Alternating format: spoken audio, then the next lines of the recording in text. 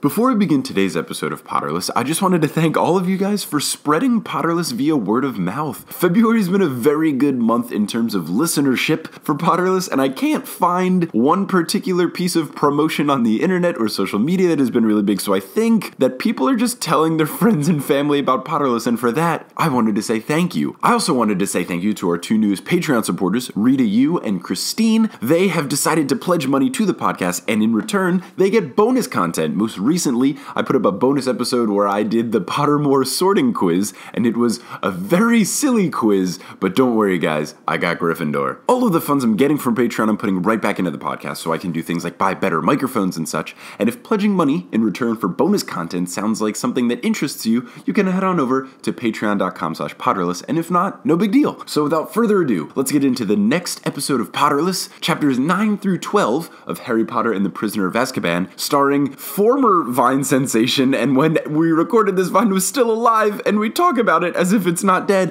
Ashley Strongarm.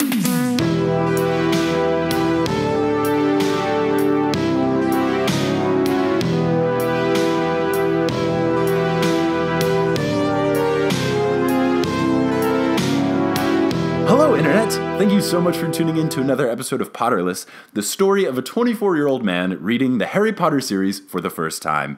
We are here to resume our journey through the third book in the series, Harry Potter and the Prisoner of Azkaban, and I'm honored to be joined by Vine's own Ashley Strongarm. Ashley, how's it going? Hello! It's going well. I'm ready to talk about Harry Potter. Good. I'm quite a big Potterhead. Perfect. So I want to You are in the right place. I say we get right to it because chapters 9 through 12 of Prisoner of Azkaban are juicy, and we have a lot to discuss. So chapter 9 is called Grim Defeat, and it starts right off with Dumbledore sending all of the students to the Great Hall so that the teachers and stuff can search the castle, in search of Sirius Black, because when we left off at the big cliffhanger of chapter 8, it's that Sirius Black's in Hogwarts, which is terrifying. Right, this guy escapes from magical prison, and then he gets into a magical school. It's like the two places that you shouldn't be able to do that. Yeah. You know? It's definitely and it's just one dude, and he's popping around. Just chilling, writing stuff, tearing up pictures. So Dumbledore pulls a sleeping bag spell, which just makes a bunch of sleeping bags appear out of nowhere, which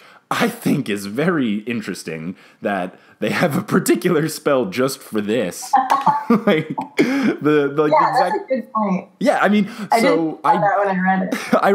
I brought this up to someone that was like very into Harry Potter, and I was like, wait, I thought the whole thing is you can't just make things appear out of nowhere, that they have to like go somewhere. And someone's like, oh, he must have made them teleport from somewhere else. So they just have a room. Like, I guess one of the storage rooms just has a bunch of sleeping bags in it. Right. Well, maybe they just have like this big equipment room that just goes on for eternity. But if that were the case, don't you think it would just make so many other things convenient? They'd be like, well, just go get it from storage. We have this convenient storage closet that never ends. That's full of like thousands of sleeping bags. I mean, maybe it's a magical storage closet and then it just doesn't end. Wouldn't that just like solve all of the world's problems though? If they were just like, well, let's just provide everything for everyone. Let's just put endless food and solve world hunger. No, they don't do that. They just give people sleeping bags instead. Yeah, that's a good use in case, there's a murderer in the halls. So the kids are like trying to figure out how Sirius Black got in because, there's Dementors, it's a castle that should be on lockdown, and Percy is being really lame and telling everyone to shush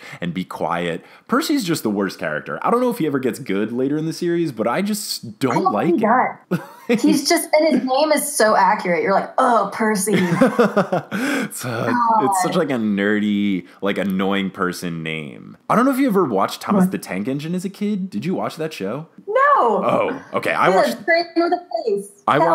watched the crap out of Thomas the Tank Engine, and I'm pretty sure like the annoying train was named Percy. I'm pretty sure that's the case. Well, it's just like the one kid that would like raise his hand in class and be like, oh yeah, he'd be the kid. Yeah. Oh, Mrs. Johnson, you forgot to take up last night's homework assignment. Yeah. That's Percy for My sure. work is really hard on it. Snape thinks that it's an inside job, which further passes along my theory, which I relayed in a previous episode of this book, that the whole Peter Pettigrew thing, that Peter Pettigrew is guilty and is disguising himself as Scabbers. If I'm remembering properly, I might be wrong just because Peter Pettigrew kind of looks like a rat, but I think that's a thing. He does look a lot like So don't spoil it for me, but I think that's true. No, I'm not. So here's an issue that I have, which is the next thing. Gryffindor is supposed to play Slytherin in Quidditch, but they say that at the last minute, the game gets switched to playing Hufflepuff because Malfoy's arm still hurts from his fake injury from Buckbeak. Right. So they switched the schedule. But if you remember in the first book, they had to play the Quidditch finals, even though Harry was in the hospital in a coma for 3 days because he defeated Voldemort. And it was the finals, the most important game of the entire season. And they couldn't play Harry because he was, sick and in a coma, but they played the game anyway. So Malfoy has a pretend injury and they can switch the game? You're right. You know what? That's inconsistent. They're like, this kid's in a coma. That's not a big deal. But this kid hurt his elbow. Shut it down. This kid saved the world. We got to play this game. And you can't have a sub. Oh, this guy got pretend hurt from the bird thing that he messed up because he did the one thing you weren't supposed to do. Oh, no. Make him play Hufflepuff instead. And let's try to execute the bird while we're at it. Let's make it right? even Yeah, more. you learn that in the later chapters that they're like, you know what? We should murder this bird. Like, no, it's so absurd. I don't get how Malfoy has so much pull. It's so Well, sketchy. maybe it's his dad. His dad's supposed to be like this guy that's high up in the ministry. Yeah, and he has really nice flowing blonde hair. The worst. His highlights are beautiful. They're on point. You can't argue with him. Speaking of beautiful, this is the first time that Cedric Diggory is mentioned because he's the captain of Hufflepuff, played by Robert Pattinson in the movies. So he's gorgeous. All the girls are swooning over him, and every time they mention his name, they giggle and all kind of fun stuff like that. Snape subs in for Professor Lupin because apparently Professor Lupin is super sick, and Snape is a giant asshole when he teaches the class. Like, he takes points away from Gryffindor for, arguing with him, and he says that they're gonna, start talking about werewolves, and then kids are raising their hands, and they're like, Snape, Professor Lupin said we're not supposed to learn about werewolves yet, and he's like, oh, well, Professor Lupin's teaching you wrong, and he's just being so obnoxious. I don't understand Snape. He's just the worst. This whole book is just, everything's aggravating all the time. It is a very stressful and angsty book, but I know Snape is supposed to be really good in the end. I know he's the whole, always thing, and I know he's supposed to be really nice. You're not supposed to know that yet. Shoops. I know. I know a few things. I don't know the context of it. I think it's just because Snape has a huge crush on Harry's mom. But I know he's supposed to be good. But when does he turn it around? Because for 3 books, he's just been the worst, and I keep giving him the benefit of the doubt. But he's so awful. Waiting. It's gonna be forever. I know. It's gonna be the last page of the 6th book after he murders Dumbledore. You know, when I reread this, though, my first thought was oh, it's so crazy that the pictures move. And then I was like, oh, that's just kind of when you're scrolling through Vine. There's just a bunch of moving pictures. Yeah, it'd be if we could frame Vines or GIFs, which I'm waiting for that technology. Yeah. So the Quidditch match starts. And it's raining like crazy. It's crazy torrential downpour rain. Again, they can't cancel a Quidditch match for anything except for, Malfoy's pretend injury. So there's rain everywhere, and they call a timeout. Now, I've already had my grievances. I've ranted about having timeouts in Quidditch in, I think, 2 or 3 episodes already, because basically you can call a timeout at any point in time in Quidditch. So why don't you just call a timeout right before the other team catches the snitch, right? Good. This is quickly turning into an anti-Quidditch podcast. It shouldn't be called Potterless. It should be called Fuck Quidditch. It should be called Quidditch. Oh my goodness. That's great. Quit it. Oh, I'm going to write a book after this when this podcast becomes world-renowned, and it'll be called Quidditch, and it'll just be 30 million pages about why it's the worst sport. So anyway, they call a timeout, which is bullshit, and then Hermione comes onto the field, which is also bullshit, and then she does the impervious spell to Harry's glasses. So the only reason Harry was having trouble seeing the Seeker is because there was rain in his glasses and they were fogging up and stuff. So she does the impervious thing, which makes them waterproof. Now, this raises a million questions for me. First off, First off, why didn't they do this before the game? Second, They knew it was really rainy and it was like being ominous about how bad the weather was the whole day. So first off, why didn't they do this before the game? Second, why didn't she impervious everyone on the team and every article of clothing? Like all of their robes, all of their hair, their gloves, their brooms, like everything should be impervious. They should be completely rainproof, not just Harry's glasses. That's a really good point. And also, like, yes, maybe his glasses won't have rain in them, but his glasses are not, like, glued flush against his face. Like, he's still gonna get rain, like, in between his face and the glasses. And honestly, how are they staying on his face? Right? Why isn't he wearing rec specs? Like, he needs goggles. Like, he needs goggles because he's flying. He's literally flying. They're in the wizard world. He needs wizard contacts or someone just fix his eyes. Yeah, like, there's a spell to make sleeping bags appear out of nowhere, but there's not a, oh, I don't need glasses anymore spell. It's so silly. It's just Bibbidi Bobbidi Boo, here's your good vision. That's what the name of the spell should be. Bibbidi Bobbidi Boo, here's your good vision. Who needs LASIK? I don't know why we're muggles. Maybe because we're making fun of the wizards. Anyway, the Dementors come and they ruin the game. They just come and they're like, oh, there's a lot of people. And then they come to Harry and they make him pass out. And then they keep playing the game. Even though a kid passed out 50 feet up in the air and just like fell to his almost death, they're like, no, keep playing. It's Quidditch. And catch the snitch. Can't catch it. Come on, Harry. What are you doing? The giant scary thing that eats people's souls. Yeah, first of all, there's nothing to stop these like soul suckers from just flying into the match. Yeah, aren't they supposed to be giant? Like, couldn't someone from the crowd be like, oh no, a bunch of Dementors are gonna ruin the game, like, expecto patronum? Like, why did no one do that? Like, hey, okay. You know, the more we talk, the angrier I get, because I saw no that was reading. I was just like, oh no, look out, Harry. But first of all, you got a crowd of people who all have wands. Yes. Like, not one or two people could be like, it's fine, guys, I'll do the Patronus. Like, literally, that's what we do here. We're a bunch of wizards. Yeah. And then, you're right, if a kid falls down that high up, you think they'd be like, at least one of us should call a timeout. Yeah. Anybody. Or, like, there should be nets, like, to catch these kids. The other thing to keep in mind is that they are not professional athletes. Harry's 13 years old. Like, imagine playing, like, I don't know if you played any sports growing up, but, like, imagine you at your ability when you were 13 in anything. Like, when I played basketball when I was 13, I was garbage. Like, I couldn't make any shot past the foul line. Like, I couldn't make left-handed layups consistently. Like, if I'm 13 years old and I'm flying on a broom and I've only played this game for 3 years, like, Harry's only known this game has existed for 3 years.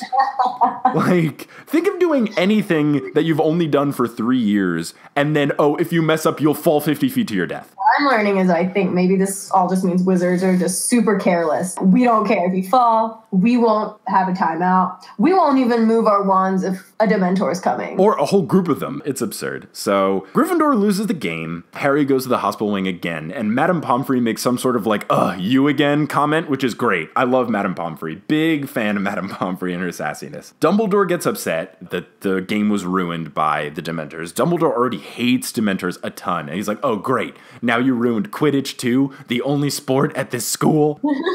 So he's upset. And then the worst part, and this is how the chapter ends, is that someone's like, oh, Harry, by the way, your broom like got swept away in the wind and went into the Whomping Willow, and the Whomping Willow beat the shit out of your broom, and then Hermione like dumps all of the pieces of the broom onto Harry's bed. Like, the only thing he loves in this world. That was an unnecessary addition. Yeah, really, like, do you really need to be like, here are the remnants, cry some more? Here's your shattered dreams. Let's lay them on your hospital bed for you. Like, for You couldn't have just waited to tell him when he was out of the infirmary? Yeah, like, hey, I know you just lost the game. I know you're in a lot of pain. I know you're in the hospital wing and Madame Pomfrey's gonna kick all of us out so you can be alone. But also, your favorite and most prized possession is broken into a million pieces by that tree that almost murdered you twice. And there's only one murderous tree. Yeah. In any book. Yeah, why don't they teach this tree to only fight bad things? Like, why does it just attack anything? Why don't they just, like, poison it? Yeah, just get rid of it. I don't understand. Like, you have a tree that will murder anything that walks near it in a school of children. Yeah, they are so careless. You're right. Wizards are just the most careless human, or not human maybe beings. They're so dumb. This podcast is ruining me as a Harry Potter fan. I'm killing childhoods one episode at a time. dreams. And now we move on to chapter 10, the Marauders map, which is great because it features Fred and George, the two best people in the series. No one can touch Fred and George. They're incredible. That's true. So Harry has to stay in the hospital wing for the entire weekend, and he's not going to tell anyone about the Grim. That was something I forgot to mention, is that while he was playing Quidditch, he saw, I think it was a cloud that was in the shape of the dog again. So he saw it again. So he doesn't want to tell anyone because he knows that everybody's going to freak out. Now he's seen the Grim twice. There was the bus thing and now the Quidditch thing. And then he got freaked out when he saw it on the cover of the book in the bookstore. So now Harry's kind of spooked out because of that. Right. He's also worried about why he is the only person that faints when Dementors come. Like everyone else gets freaked out and they're scared and the room gets really cold, but Harry's the only person that faints. And he feels self-conscious about that because he's a 13-year-old boy. Like, it makes sense. Right. Middle school is like when you're dealing with so many issues. I would just hate for one of them to be like, how come I'm the only one who passes out when demons come in the room? And why does everyone make fun of me for it? Because they're demons. Because a demon tried to suck your soul out of your mouth. Give him a break. But yeah, he's 13 years old. That would be 7th grade. I don't know about you, but 7th grade was the worst year of my life. Hands down. By far. Oh, yeah. The kids were so mean. Oh, so mean. And that's when you start learning about, like, popularity and stuff. Like, that's when people start having parties and just not inviting the whole class. And then you're like, oh, my gosh, I'm not cool.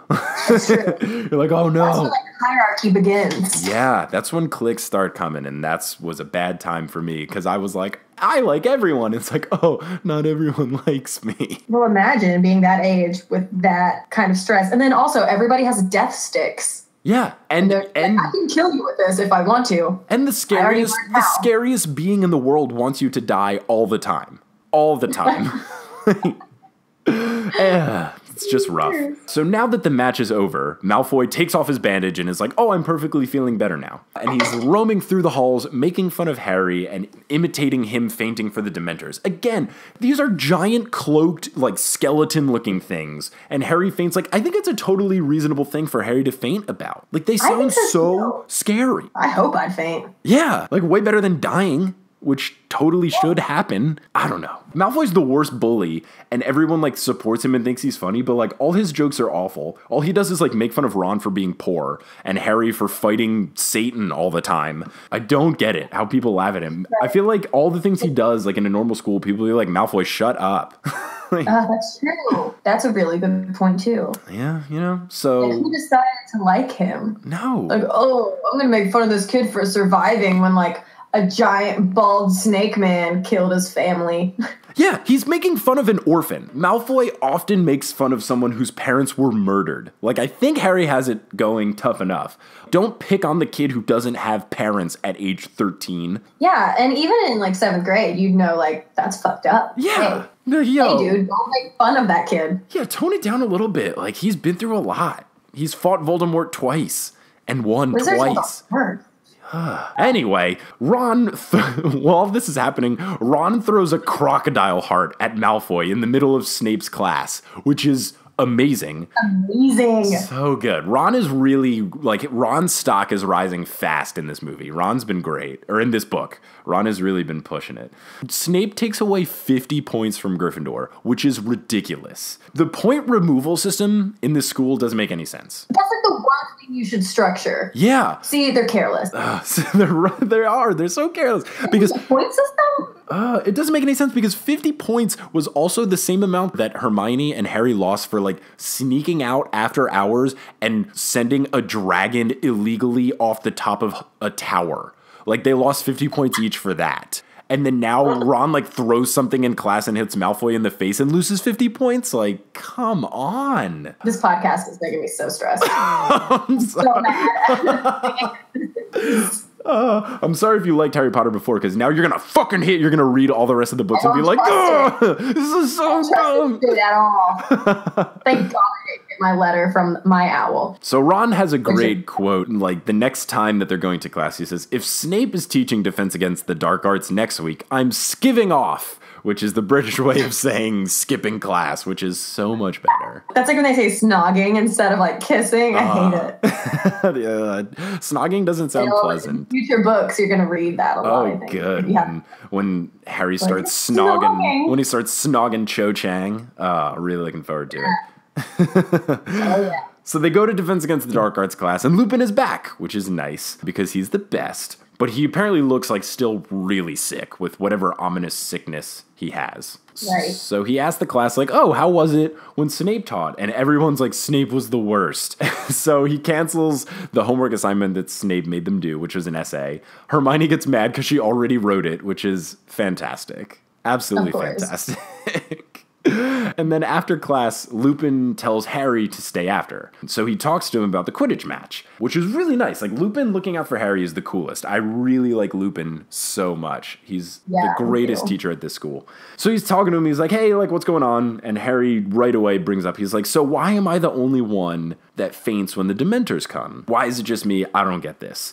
And Lupin says, because no one has as dark of a past as you, which is super deep. And sad. Like, it's so sad and like super real. It's like, yo, no one's been through more shit than you have, Harry Potter, which is like, woof. You've got to admit, that's like such a good write-in. Like J.K. Rowling nails it with one part because you're just like, oh my God. I think everything she's done with Lupin has made me really like more respect J.K. Rowling. He's just like a perfect character, and all of his quotes, like everything he says in his mentor role for Harry is so powerful. I really like Lupin a lot. He's easily becoming one of my favorite characters besides Fred and George because you can't top them.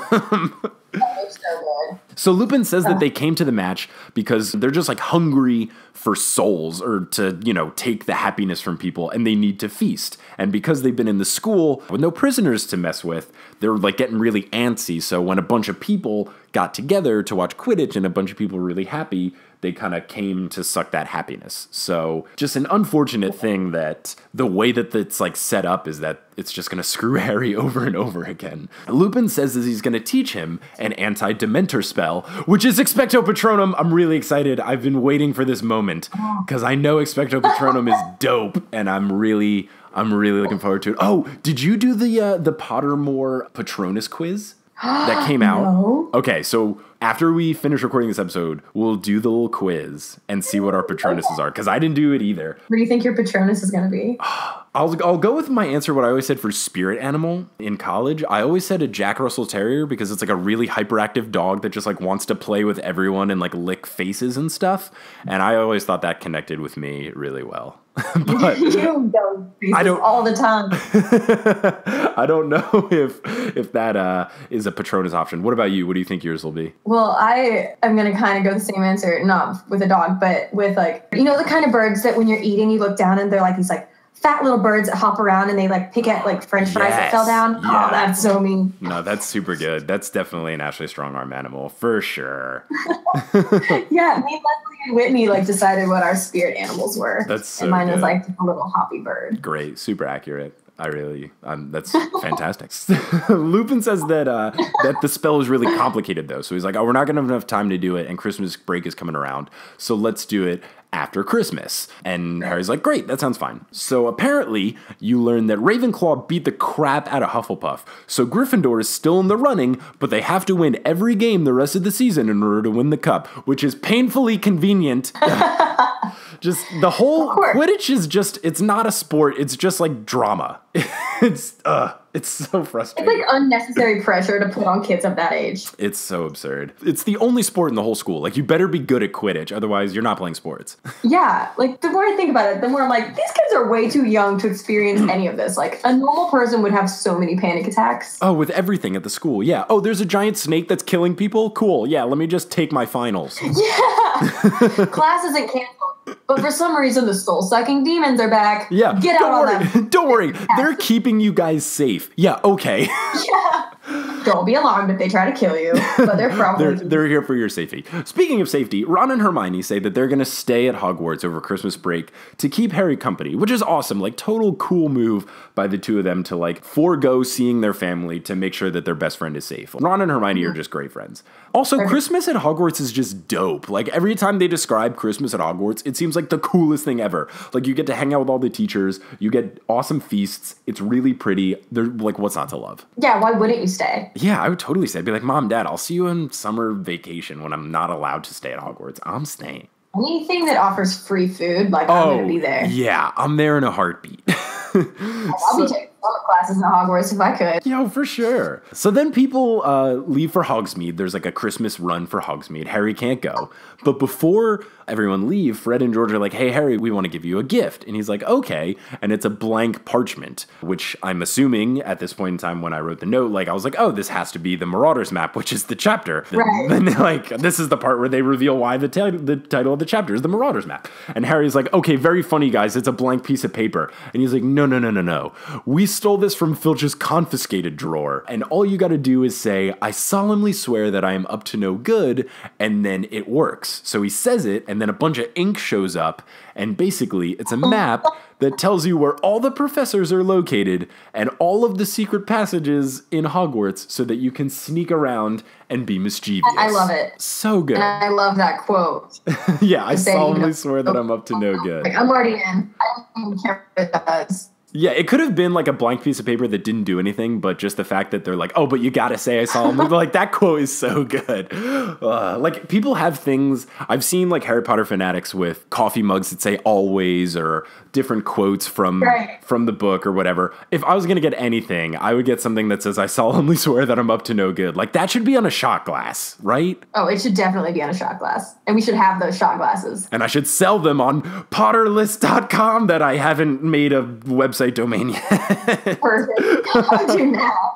Yeah, if that becomes a thing, I'll definitely. That would be so good. Anyway, they tell Harry that there's 7 secret passageways that lead to Hogsmeade, which is awesome. And they're like, yo, Filch knows about 4. 2 of them are blocked off, so there's only 1, and it leads into the cellar of Honeydukes, which is the candy shop. So all you got to do, go through this thing, and then when you get on the other side, say mischief managed, and then all the ink is going to go away, and it's going to be a blank piece of paper again, which is super sweet. Super sweet. So Mr. Who would you want to follow around if you had a Marauders map? Who would I follow around? Oh, man. Yeah. You get to stalk someone. So I'm guessing it's got to be a teacher. I feel like Dumbledore would be too high profile. Oh, Madam Hooch, the flying teacher. She seems super cool. I feel like I'd follow Hooch around and just kind of see what shenanigans she gets into. Gotta follow Hooch. Is that who you'd pick, or who would you pick someone else? I think I'd follow Professor Trelawney, because I'd be like, this girl does like mad drugs in her spare time. Oh, yeah. Like, I want to know like what she's smoking. She's doing all the wizard drugs. She's doing so many wizard drugs, and like just want to know what she does. Wizard weed, wizard blow, all the good stuff. Whiz weed. Oh, man. Mr. Weasley apparently had warned against stuff like this to the boys. He was like, don't trust anything that thinks if you can't see its brain, which is just some weird, ominous thing. And I don't know if that's going to come into effect later, but I hope it doesn't, because this map sounds dope. I really hope it doesn't like come to bite Harry in the butt later. But Harry decides to take the advice and follows the map and gets into Honeydukes. And apparently there's just candy everywhere, like candy for days. The book describes 6 or 7 candies that are all like sweet or chocolatey or whatever. But the last one that they describe is my favorite. It's like breath mints that also floss your teeth. Like, that's got to be the coolest thing ever. Are you kidding me? That's your favorite thing? Like, think about it. Flossing is the worst, and no one likes doing it. But if you're, like, about to go out on a date or something, or you're, about to get dinner with someone, you just pop in one of those, and then A, your breath smells good, and B, you don't have anything in your teeth, and you're going to be, like, so healthy. I think that's the coolest thing. It's candy that does a job. Like, it flosses so that you don't have to. I think that's amazing. Yeah, okay, that's pretty convenient. But I feel like if I was going to buy one thing in there, I wouldn't be like, hell yeah, something that's going to floss my teeth for me. Oh, man. Yeah, I guess I'm just really lazy, so for me, that just appeals to me. It's like, oh, I don't have to do something? Tight. So they really have it, like, too easy. Yeah, wizards, man, the worst. So Harry sees the squad in Honeydukes, and he goes up to them and he's like, yeah, what's up? And they're like, oh my God, Harry, you're not supposed to be here. And they raise the concern. They're like, wait a second, a secret passageway? That must be how Sirius Black got in. And then Harry's like, what? No way. And then they look around and see a bunch of signs that are like, look out for Sirius Black in Hogsmeade. And they're like, oh no, he totally did this. That is definitely how he got in for sure. And we'll find out later which of the 7 it is. But it's got to be one of those. But all signs point to probably. Oh, yeah, 100%. So then they decide to go to 3 broomsticks, and they get hot butterbeer, and they're like, this is great, this is so much fun. And then 4 teachers walk in, which is the classic, like, if you skip school and then you run to your teachers. It's the same thing, except Harry is, sneaking away from being grounded because he might die. Right. So they hide Harry under the table, and then the teachers have an awfully specific and awfully convenient conversation about the entire history of Sirius Black. Like, super thorough, super well thought out, very much like, oh, I don't know, a narrator in a book describing someone's backstory. Damn it, you're right. They're like, let's go to this public pub. Yeah. And talk about from start to finish his entire life. Yeah. In public. They're in public, in a very public place, and they're talking about a very secretive thing about someone who murders people, and not a lot of people know his backstory. And then, like, multiple times they keep saying things like, as you know, Sirius Black was James Potter's best friend. It's like, why are you announcing this to a group of people that know the same thing? Aware. Yeah. That man. And then halfway through, they're like, it would be so bad if Harry heard about this. And he's right there. It was just like this painfully convenient conversation. Super inconvenient if Harry was under the table right now, guys. Anyways. Can you imagine if he snuck out from one of the 7 secret passageways? So basically, from this awfully convenient conversation, you learn that Sirius Black was super tight with James Potter. You learn that Black and Potter were effectively like the Fred and George of their heyday. And then you also learn that Black was the freaking best man at James Potter's wedding and is Harry's godfather, which is an awesome plot twist. This is an amazing plot twist. Like, there have been some twists in the book that have been pretty solid. Like, the whole Tom Riddle journal thing is a pretty good one. And I knew from the movie that Sirius Black is actually a good guy, but I didn't realize he was freaking Harry's godfather and Harry Potter's dad's best friend. What a freaking twist, man. What savageness is that? Yes. What shade he has thrown by murdering his friend. Oh, man. So good. So good. So you also learn that he was the person that knew about Harry's parents hiding when they did some spell that basically puts them in hiding and only one person knows where they actually are. And as long as that person doesn't tell anyone, like, they're completely safe and no one would see them, like, even if they're in the same room as them. Yet again, another convenient spell. Yeah. That's just too convenient. Everything is very convenient. Apparently, what they're saying is that Voldemort either got Sirius to tell him or Sirius was evil the whole time. Basically, Voldemort got it out of Sirius Black where they were. And then now that he told them, the spell was broken, so he went to their house and then killed them. So Sirius Black sounds like a serious douchebag. He does. But here's what I think happens, and you get into it. So you learn that not only did Black kill those 13 people when he was, like, getting chased by the cops, but he also killed, in quotation marks, killed a wizard named Peter Pettigrew who, quote, tried to stop him by attacking him. So this furthers my theory. Pettigrew is evil, and he is Voldemort's assistant.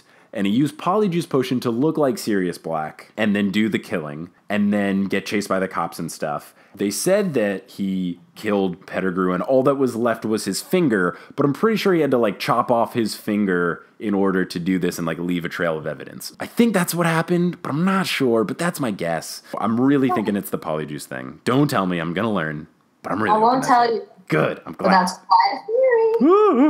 So you also learn that the flying motorcycle that Hagrid used to deliver Harry to the Dursleys was Sirius Black's, and that Sirius originally wanted to, like, take care of Harry, which means one of two things. So it's either the real Sirius Black wanted to take care of Harry and keep him safe, or Pettigrew, evil mode, disguised as Sirius Black, wanted to take Harry to then murder him.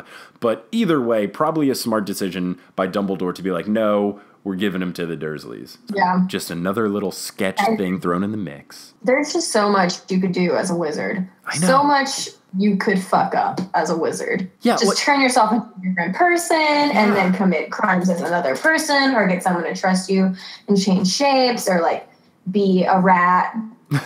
I would have so much trust issues if I was a wizard. Like, I'd be like, are you Ron? Yeah. Are you Ron? Or are you someone disguised as Ron? How do I know you're Ron? Like, it'd be terrible. We'd be so paranoid. All the time. I'd have to have, like, safe words for all my friends. Like, everyone would have to have a password. Like, I'd have to say celery and they'd have to be like peanut butter. And I'd be like, okay, cool, you're really Ron. Oh, yeah. And then if they're like, what are you talking about? You'd be like, fuck, you're somebody else. And then you expecto Patronum them. I'd just kill everybody. Avada Kedavra, blah, blah. So Cornelius Fudge says that the other weird thing about Sirius Black is that when he was in Azkaban, he was super normal and wasn't like freaking out and in this weird state of shock like everyone else in. So that's a little suspect, which, you know, I don't really know what to make of that. So Harry, Hermione, and Ron are basically super freaked out that they're learning about this and all this stuff, and Harry's kind of freaking out. Another thing that was just strange about this whole conversation is that the teachers that rolled in were Professor McGonagall, Hagrid, and Professor Flitwick. And then Cornelius Fudge was already there, and then he joined them. And then Madame Rosmerta, who is the manager of Three Broomsticks, came over. What did she do to be named Madame if she's just like the owner of a bar? Yeah. What a fancy title. Yeah. Like, oh, it's Madame Rosmerta. Madame Rosmerta. Oh, club. Yeah. What do you do? Oh, I own Three Broomsticks. Wait, what? Yeah, you sound. Oh, cool. Classy. Very classy bar. Okay, chapter 11, the Firebolt, which makes me excited because the Firebolt is the dopest name for a broom ever. And when I started reading this, I was like, I really hope Harry gets the Firebolt. And then he does. Harry is super angsty at the beginning of this chapter. Like, the first instance of true Harry Potter angsty rage. And I hope that there is so much more to come. There's so much more. He basically just... He's going through phase. He's listening to Panic at the Disco. Yes.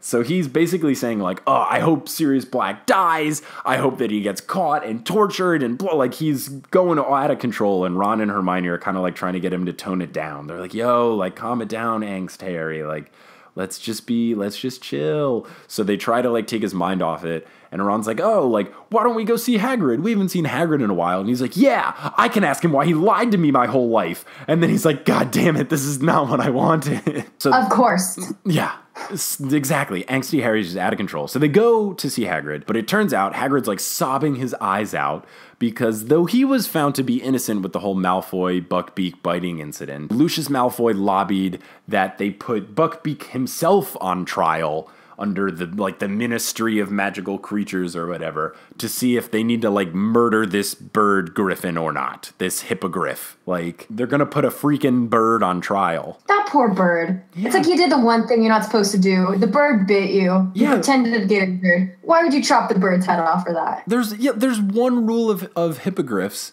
which is like don't shit talk them, and then Malfoy shit talked him. Like, this is Malfoy's fault. You can't murder this bird. I really hope they don't kill Buckbeak, because he's innocent. Ugh, so bad. So Buckbeak is going to be under trial, thanks to Lucius. And if he's found guilty, he's dead. So the squad is like, hey, we'll research trials in which the creature won. And then Hagrid's like, okay, that sounds good. So they go to the library, and then they all start reading books, and they're like, oh, fuck, none have ever been innocent, ever. Literally none of them. Every animal just has the worst luck. Every single animal is just guilty. They're like, ah, shit. And they just quickly forget about this. Like, the next two chapters, they just don't bring it up. They're like, ah, whatever. Guess Buckbeak is dead. So it's Christmas, and Harry gets... Yeah, bye, Merry Christmas. Bye, Buckbeak. Yeah, so it's Christmas. Harry gets another Weasley sweater, which is great. I want a Weasley sweater so bad. I really want a maroon one with a big W on it. I think that would be great. He gets like a Weasley sweater and some candy and stuff, and then he gets a motherfucking firebolt with no name on it, so he has no idea who he got it from, but he's got a fucking firebolt. Mystery person. Like, the coolest thing you can get as a wizard at that age is the firebolt. Yeah, it's like basically... I don't even know what to compare that to. I think it's like getting a super fancy car. Yeah, but from just an anonymous person. Yeah, just like, here's your Tesla from no one. Happy Christmas. And then naturally you're like, am I safe to drive this? Yeah. Well, Hermione thinks that. Ron and Harry are like, nah. So that's what happens next. She's a smart woman. Yeah. So basically, Hermione comes in and she's like, what? How'd you get that? He's like, I don't know. And Ron at first thinks it's from Dumbledore. He's like, he gave you the invisibility cloak. And he's like, yeah, but that was from my dad. And he's like, what about Lupin? He's like, why would Lupin give me a freaking firebolt while he has like raggedy rags and he's this, like old man? And he's like, yeah, but when Lupin said he was sick, I was in the hospital wing for detention and he wasn't there. So it's like, ooh, what was he doing? So I don't know if that's going to come up later, but it could just be like a little red herring thing that might turn out to be true in the end. But basically, Hermione comes in, she's got Crookshanks, and she's like, oh, wait, but that's like such an expensive broom. This is kind of sketchy. And Ron and Harry are like, yeah, but who cares? But then Crookshanks attacks Scabbers again because Scabbers is Peter Pettigrew. And you learn that Scabbers is like really skinny and looks really sick and is losing a bunch of fur and stuff. So, sketchiness continues to build around Scabbers. Sure, that's like a pretty good hint they're dropping about something. Something's up. So it's now Christmas dinner. Scabbers. Yeah, something's up with Scabbers for sure. So it's now Christmas dinner, and the few kids that are left, at dinner with the teachers, and there's 12 of them total. So there's 12 people about to eat, and then Professor Trelawney, my least favorite professor ever, comes in. Previous episode I ranted on her because she's just so, obnoxiously over the top with her dramatics, with the prophesizing of things, and clearly it's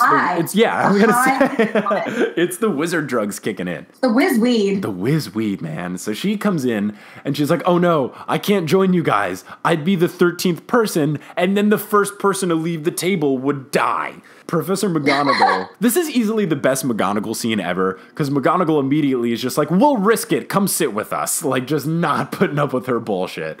So Trelawney then asks, "Oh, where's Lupin?" And Dumbledore's like, "Oh, unfortunately, he's sick and he had to miss the meal." And McGonagall's like, "Yeah, Trelawney, you already knew that though, right?" And raises her eyebrows, which is just so good. So suspect. So sassy. It's amazing. I just love the egging her on. And then Trelawney's like, yeah, of course I knew that. I just don't like to parade around that I'm psychic. I pretend to not know stuff all the time to not make people feel uncomfortable." And then McGonagall replies with, "Oh, that explains a lot," which is so good. So sassy. She's so sassy. Just low-key throwing so much shade at Trelawney. Oh, she throws shade everywhere. It's so amazing. It's so absolutely incredible. That explains a lot. Yeah. So freaking good. So Ron and Harry then leave after dinner, and Hermione's like, "Oh, I'm going to talk to McGonagall real quick." So Ron and Harry just go to the common room of Gryffindor and just stare at the firebolt in admiration. They're just like, "Oh my God, this is the prettiest broom in the whole world. Right? This is so pretty, and it's all yours." Oh my God. So then Hermione comes in with McGonagall, and McGonagall's like, "So, Hermione told me about this firebolt," and Harry and Ron are like, "God fucking damn it. This bitch." This snitching little bitch. Basically, McGonagall's like, "Yo, we're gonna have to take this and inspect it because it might have jinxes, and it's gonna take weeks." And Harry's like, "Are you kidding me?" And she's like, "Yo, real talk, you got this from someone that you don't know who, and it's really suspect. I should probably make sure this thing isn't gonna murder you." And at that point, it's like, you know what? Good move by Hermione, because that's super suspect to be like, "Here's the nicest thing ever." Already almost died so many times. You think he'd be more understanding. I get it. People definitely want me dead, but instead they're like, "Screw you, Hermione." Yeah. You suck. This is Hermione, the voice of reason. I forgot to mention this earlier, but when they were trying to guess who it was, my initial thought was yo, what if Sirius Black, when he broke in, dropped this off and found a way? And that's immediately what McGonagall thinks. She's like, "Yo, I think Sirius Black gave this to you." And it's oh. So we'll have to see. That is my inkling, is that it was Sirius Black, but I have no clue of how or why it would be him. But regardless, Harry's got a firebolt now, which is super dope. Let's not go over the semantics. He's got the best broom in the world. So now we get into chapter 12, the final chapter that we're going to be discussing today, the Patronus. Finally, Harry's going to learn about Expecto Patronum, which makes me so happy. Harry and Ron are convinced that nothing's wrong with the firebolt. And that, to me, means that there has to totally be something wrong with the firebolt. Because every time Harry and Ron agree about something, they're wrong. Every single time. True. And Hermione's just always right, you know? She is this little know-it-all for a reason. Yeah. She's been right about everything except for thinking that Malfoy was the heir to Slytherin during that book. But other than that, she's been spot on about everything. What house do you think you would be in? Oh, I've done the Potterless quiz, and I think, or the Pottermore quiz, and I think that I would be in Gryffindor. That's what I got, and I think it makes sense. I'm not humble enough to be in Hufflepuff. What about you? What do you think you would be? I used to think that I'd be in Hufflepuff, but now I'm starting to think maybe Ravenclaw, because I'm not a dumb person, you know. I'm pretty motivated. Sure. But I also am Hufflepuff seems so chill. Their name sounds like Huff and Puff. Yeah, they're all just stoners. All stoners. Yeah, so I guess I'm well then. I think you could be that. Kids. I also could see you as like one of the nicer, like more reserved Gryffindors. I could see you in that role for sure. Not a Slytherin though. I don't think I could. No, you're way too nice to be a Slytherin. Ron tells Oliver Wood about the firebolt thing, and Wood is like, "Holy shit, you got a firebolt? We're gonna win 1,000,000 games." And they're like, "Yeah, but it's being checked for jinxes." And he's like, "No way! There's no way that Sirius Black could go and buy it for you. He's been running from the cops." So they're like, "Oh, touche, good point." Harry goes up to Professor Lupin, and he reminds him about the promise to teach him the anti-Dementor spell. And he's like, "Oh yeah, let's do it like this Thursday night." So Thursday night rolls around. They go into an empty classroom, the Defense Against the Dark Arts classroom, and he brings in a boggart. He's like, "Well, I couldn't bring in a real Dementor, so I'll bring in this boggart. It's going to turn into a Dementor because that's what you're the most afraid of." Super smart move by Lupin. Oh, yeah. So, just a closet full of things that scare the shit out of kids. Oh, man. So careless. The Patronus you learn is a guardian. It's basically an anti-Dementor, and it's a projection of hope and happiness and the desire to survive. And you have to focus on a single happy memory, and then it will come from your broom when you say the curse or the spell aloud, Expecto Patronum. Harry decides that his first happy memory that he's going to use is the first time he rode on a broomstick, when he flew away and caught Neville's Remembrall from Malfoy, and like all the kids were really impressed. A good memory for sure. Oh yeah. So they try the boggart, and they try the thing, and it doesn't work. He like passes out and faints or whatever, and he tells Lupin, he's like, "Yo, every time this happens, I hear my mom screaming before she dies, and this time it was like super intense." Which is like, that's gotta be like the scariest thing ever. Like, I can't imagine being 13 years old and this being like the third time that I've heard my mom screaming for her life. Yeah. Like, what the fuck? I should have laughed. Like, it's not funny. That's horrible. It's ridiculous. Like, that's for a 13-year-old human being? Are you kidding me? Like, for you to get to the point where you're like, "Ugh, I heard my mom screaming again." Like, I gotta go through this again. Like, no one should ever have to do that ever. Like, no times. Zero times. One time is too many. Lupin is like, "Yo, let's try another spell." And he's like, "Okay." Or another memory. So he's like, "All right, I'm going to try the one we won the House Cup." Again, it doesn't work. But this time he heard his dad telling Lily to run away and that he'll stay and fight off Voldemort. So you learn that that Harry's dad basically sacrificed his life, which is awesome. Like, James Potter being a real bro here. That's a good way to put it. Yeah, James Potter, super bro. So you try again. He's like, "All right, you got to do something that's like super happy, really intense." So he's like, "All right, I'm going to do the first time when I learned I was a wizard and I get to go away from the Dursleys." And it works kind of. Like, he gets a Patronus to come out of his wand, but it's just like cloudy and silvery. Doesn't really become the full shape that it's supposed to be. A weak stream of Patronus. Yeah, it's like a semi Patronus. It's like, you tried. It fends off his feeling of fainting, and it kind of keeps the Dementor at bay, but then Lupin has to kind of step in to make it fully go away. And when he steps in front of the boggart, again, you get the silvery orb that shows up. Like, Lupin's greatest fear is whatever this silvery orb is, and I have no freaking idea what this is, but I'm really excited because it seems super freaking ominous. Like it is. Oh, that's so ominous. It's just an orb. A nondescript silvery orb. Like, yo, that's got to be some deep shit. I'm really looking forward to figuring out whatever the hell that is. Lupin's like, "Good job, let's call it a night. You've already fainted twice and heard your mother screaming for her life. Here's a bunch of chocolate to make you feel better, and let's do it next week." Eat this chocolate, little kid. It's like, "Good job. Sorry. Next week you'll hear your mother die a couple more times. Yay." Eat more chocolate. Have a chocolate. It's really good. Harry Potter's homework situation is getting super intense because of Quidditch practice like every day because it's the end of the season, and having Patronus stuff once a week. He basically has one night where he can do homework, and Hermione is like going crazy from all of the classes that she has, and she hasn't missed a single class even though she has some at the same time. So you don't know what that is, and I've said this in previous episodes, but my crazy theory is that she's doing some spell where she can like appear in multiple places at once, and it's really stressful, but I have no idea. I'm sure we'll learn at the end of the book what this is. Oh, yeah. Like, something's going on. Yeah.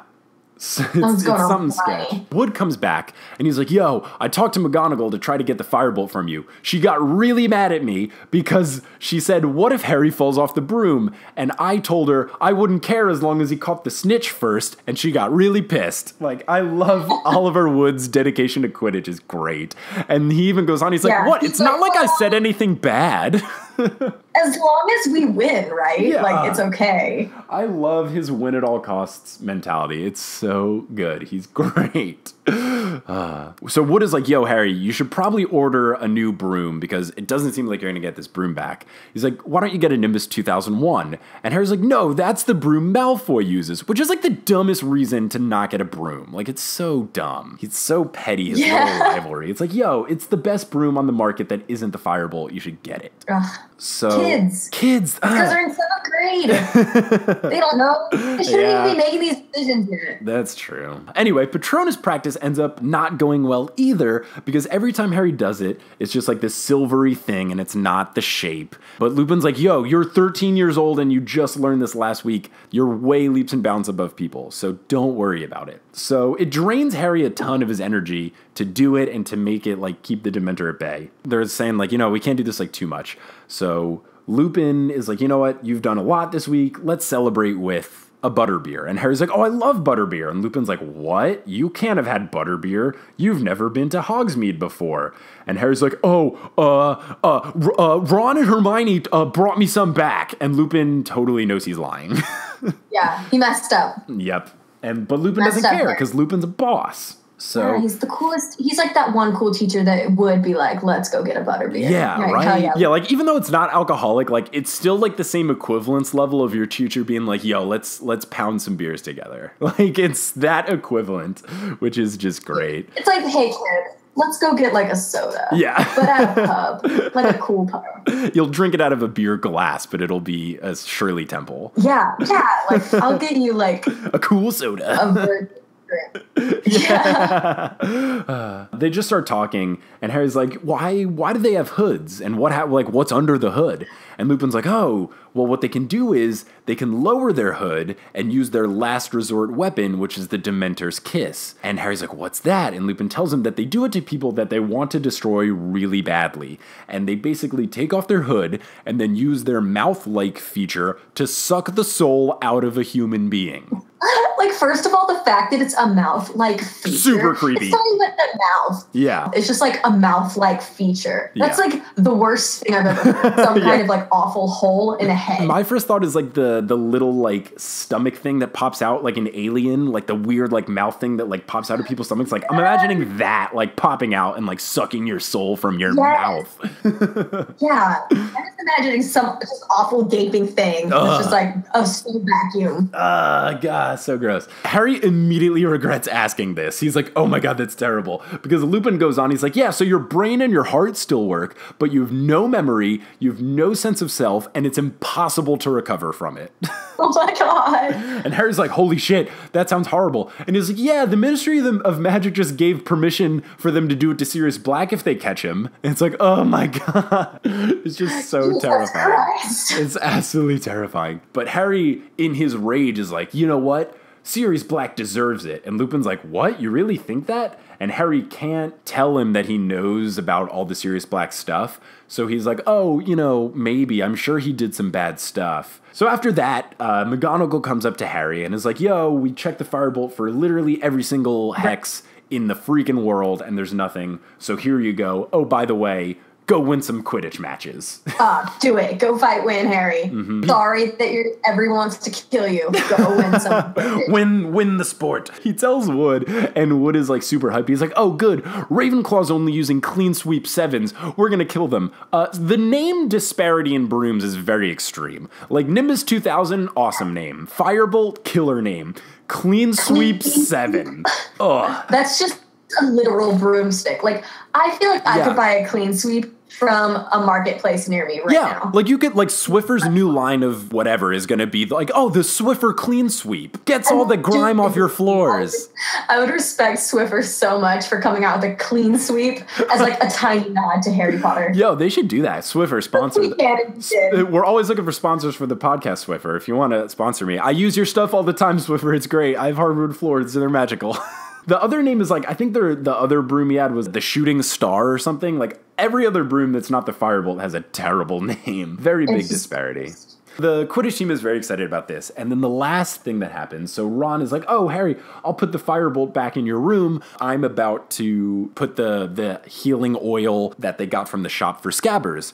And when he goes up, he comes back down and Ron's like super pissed. And everyone's like, what's going on? He says that there was like a pile of blood and Scabbers is gone. And he comes with a clump of hair that is from Crookshanks. So basically, Ron is led to believe that Crookshanks like ate and or mauled or something to Scabbers. Mutilate this rat. Yeah. Whose name is Scabbers, which is just gross. Yeah, pretty gross name for Peter Pettigrew. I mean, your rat. And that is the end of chapter 12, which brings us to the end of this episode. But Ashley, thank you so much for being a part of this. This was super fun. A really good episode. Anytime. I love Harry Potter. I love it less now that you've ruined it for me. I'm so sorry. Now I don't wizards and I think they're careless assholes, but it's fine. Take away all the good in my life, Shoes. Well, I'm sorry that it made your life significantly worse. But but yeah, thank you so much for being a part of the episode. This was a really good time. Everyone listening, if you want to follow Ashley on the internet, it's Ashley Strongarm on all the stuff. You know, you got your Vine and your Instagram and Twitter and all that. And then she's part of a band called Dear Ears, Dear Ears. Yeah. And they're made up of some lovely Vine humans. And your guys' music videos are super killer. So everyone check out Dear Ears. That's great. And everyone that listened, thank you so much for tuning in. And Ashley, thank you so much for joining. This has been really fun. Yeah, thank you for having me. This is really awesome. And yeah, everybody, you should definitely follow this. Yay! This is awesome. Oh, you're too kind. Potterless is created by Mike Schubert. It is edited by Mike Schubert. It is hosted by Mike Schubert. It is produced by Mike Schubert. And the music is by Bettina Campamanes. Thanks all for listening to this episode of Potterless. If you want to follow us on iTunes and SoundCloud, you can subscribe to us there. We're also on Stitcher and I'm assuming some other apps. You can also follow us on Twitter at PotterlessPod. You can check out our Facebook page, facebook.com/Potterless. And just thanks for everything, guys. I'm really excited about the direction in which Potterless is going, and you're all lovely people. So thank you so much, and until next time, as they say in Hogwarts, Wizard on!